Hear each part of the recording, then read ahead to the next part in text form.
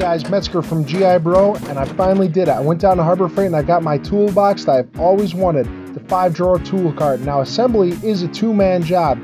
You really only have to assemble the base, the legs, and the casters, but once it's set, you have to lift the top, which is very, very heavy, and bolt it in.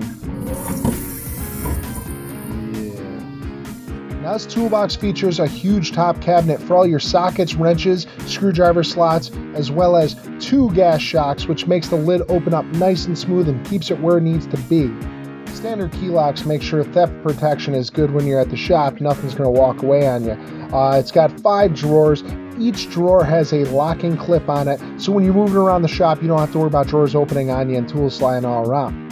Now, not to mention, these do have ball bearing drawers to them, so when you're pushing it, it's so smooth, so easy to open and close drawers. I love it. Spray cans are where you need them, and you can modify it to anything you need. Here, I just screwed in my hex head drivers. Well, guys, hey, thanks for sticking around for me for my review on the Harbor Freight 5-drawer toolbox. You know what, quite honestly, the best thing you can get at Harbor Freight. And for the price, $165, no reason not to have this in your shop, in your garage. If you're a professional mechanic, this is the way to go. It's just the best thing you possibly can find for a toolbox at this size, at this price, and the functionality.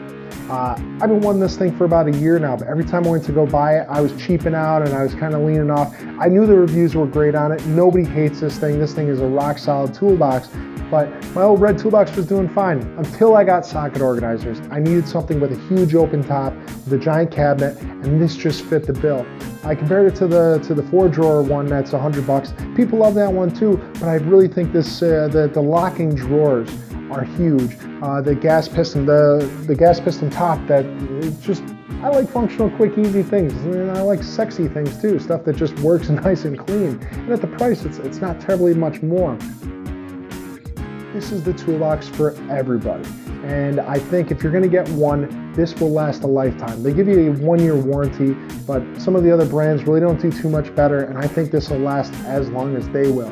So go get yourself one of these, save for yourself the trouble. It'll be with you forever. You can pass it down to your kids, your sons, your daughters, whoever you want to pass it on to, and I think it'll hold its money. I think you'll get your money out of this if you ever have to sell it for whatever reason.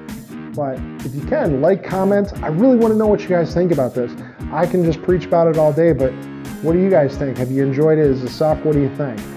Subscribe. I got some tools. While I was down at Harbor Freight, I picked up some ratchets.